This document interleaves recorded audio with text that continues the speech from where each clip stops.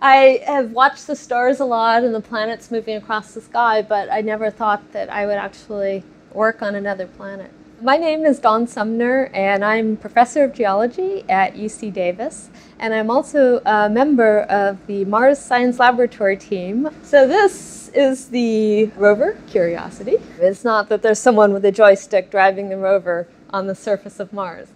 We have this whole long process. There is an almost exact copy of it at JPL. So every command that they send up to the rover on Mars, they want to test and make sure they actually work first. Once that plan is checked, the signal goes to the Deep Space Network, and one of those telescopes sends it up to the rover, to the high gain antenna right here. The rover receives the commands, and then it proceeds to implement them on its own.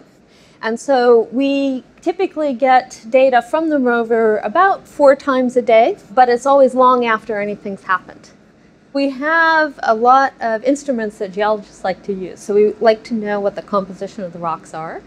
This big instrument at the top is called ChemCam, and it has a laser that vaporizes rocks at a distance. And from the color of that light, it can tell something about the composition. The MOLLE, the microscopic imager, it's on the end of the arm that can move. And so the engineers developed a whole sequence where it could take pictures of the whole rover.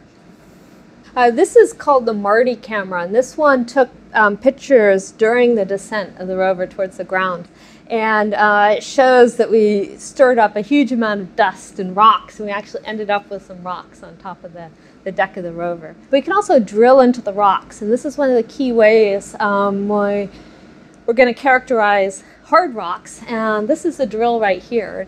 We have these 2 instruments that are inside the rover body. These are the inlets that go to those. They measure the mineralogy and the composition of the samples. It's taken literally thousands of people working specifically on this project to do it. A grand adventure that's good for science and good for society.